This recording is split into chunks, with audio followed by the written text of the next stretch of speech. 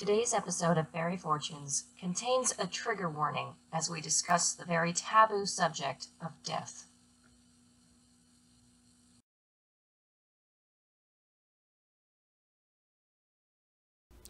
If you would like to learn about fairy folklore, delve into modern fairy faith spirituality, and explore fun and fanciful fairy-themed events, please subscribe to Fairy Fortunes for new videos every Friday.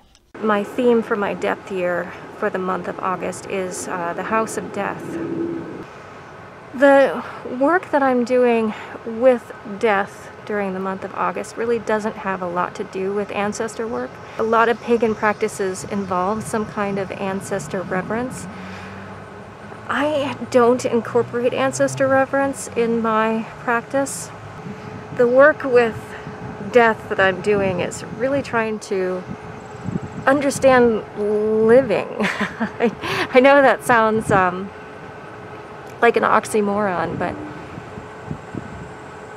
sometimes when we see the end of our journey, it makes us appreciate the journey. When you see the ending, perhaps, of a goal, it makes you work harder towards that goal. And that's what I'm trying to accomplish with working with the House of Death during the month of August for my depth year. My depth year themes are taken from the houses of Geomancy, which are also the houses of Astrology. And in ancient times, it was a very common practice to go to an astrologer or geomancer and ask about the nature of your death. It was akin to life insurance at the time. There was no way to prepare for death except to see a diviner and talk about it and prepare for it. It seems to me that in older times we had, as a culture, a very different relationship with death.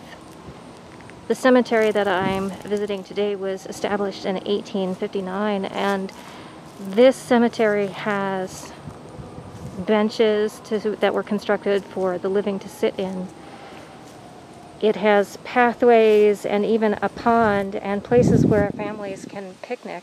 That used to be a very common practice, is coming to the cemetery on anniversaries of the death and also on celebrations of the birthday to celebrate who the person was. And that was considered commonplace, normal, and respectful. But we don't really have a relationship with death like that anymore. Cemeteries are kind of this place that we avoid.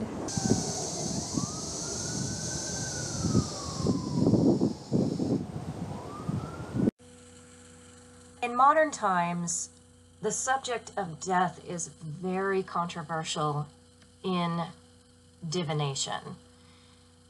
And so the House of Death and things like the Death card in tarot is now talked about in a way, in a relationship to change.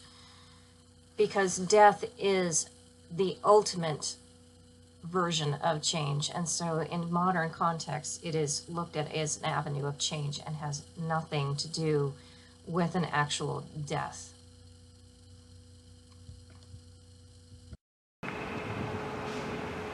One of the most profound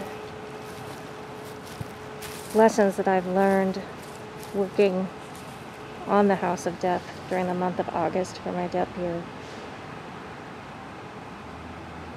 is that in a meditation I was asked, "Are you willing to be forgotten?"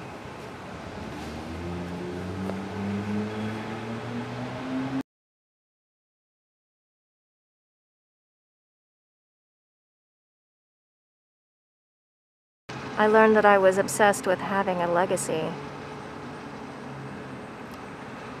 of leaving something of myself behind in this world. And it's not so much that I'm afraid of death, I'm afraid of leading a meaningless life.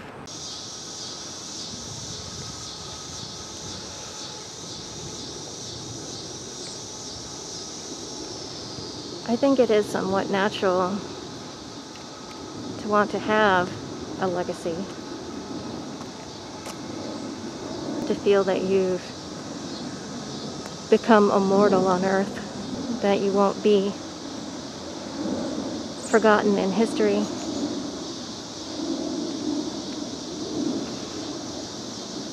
And the lesson that, of course, I was given was that it's likely that you will be forgotten, but that doesn't mean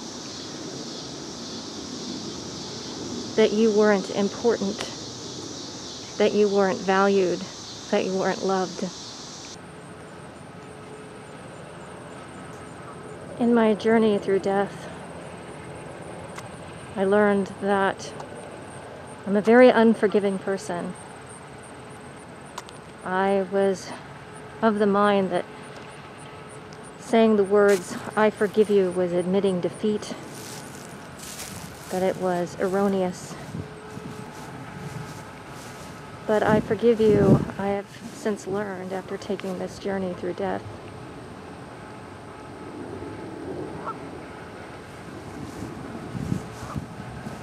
is when the process of healing begins. You may not ever be able to fix everything. You may not be able to undo regrets and mistakes. But "I forgive you" begins the healing. It's a process. And so I have added forgiveness to a regular practice now. I've talked about my practice of gratitude, pride, and happiness.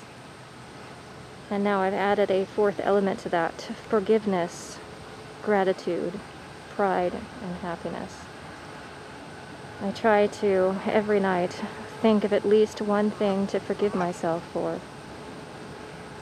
I think of one thing that I'm grateful for, one thing that I'm proud of that day, and one thing that makes me happy. And this is not to erase the problem or fix it entirely.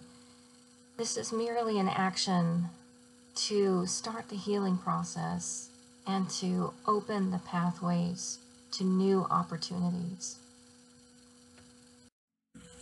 For me, exploring the finality of death helped me embrace the meaning in life.